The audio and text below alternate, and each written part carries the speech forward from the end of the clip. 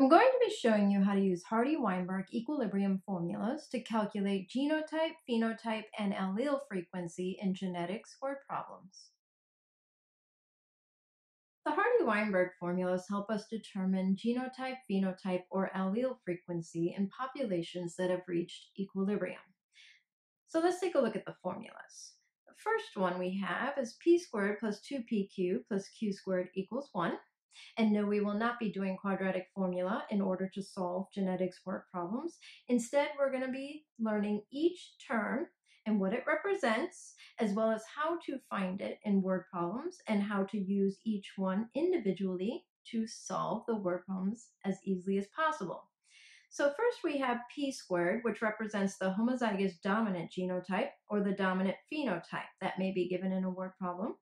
Then we have 2pq, which represents the heterozygous genotype, which is also a dominant phenotype, or it can represent the carriers that may be given in a word problem. And then we have q squared, which represents the homozygous recessive genotype, which is also the recessive phenotype. Our second equation is p plus q equals 1. The P represents the dominant allele, which is one part of a gene, and Q represents the recessive allele, which is one part of a gene. And yes, they will be specific to allele if they are asking for or giving us the frequencies of alleles. They'll actually mention allele. So let's try a problem. In a population of black and white cats whereby black fur is dominant, 64% of the cats had only black fur offspring. What is the frequency of white cats in this population? So I know it's intimidating when we first read a word problem and it's hard to know where to start, but we'll maintain focus by outlining the information given to us. So let's start with, first of all, knowing that black fur is dominant. Now, 64% of the cats had only black fur offspring. So cats that have only black fur offspring are homozygous dominant cats, which is represented by p squared. So we could say that p squared is equal to 0.64. Now let's determine what they're asking for. What is the frequency of white cats in this population? So they want to know the frequency of white cats in this population, and white cats are homozygous recessive phenotypes, which is represented by q squared, and that is what we're looking for. So let's see how to solve it. So we were given the homozygous dominant genotype, p squared, equals 0.64, and we're asked for the homozygous recessive phenotype, white cats, q squared. So what do? Well, let's start by square rooting the p squared to get p equals 0.8.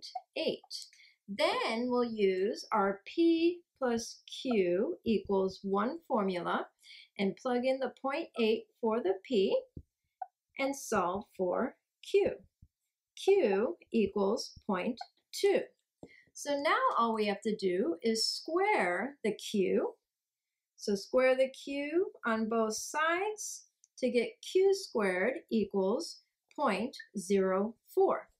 There you have it. 0.04 is the frequency of white cats in this population. So we could say 4% white cats in this cat population.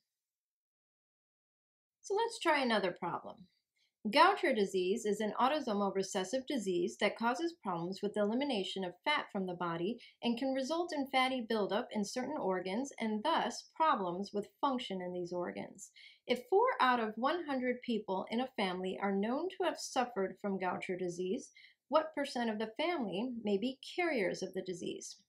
So once again, we're going to start by outlining the important information, starting with knowing that it is an autosomal recessive disease.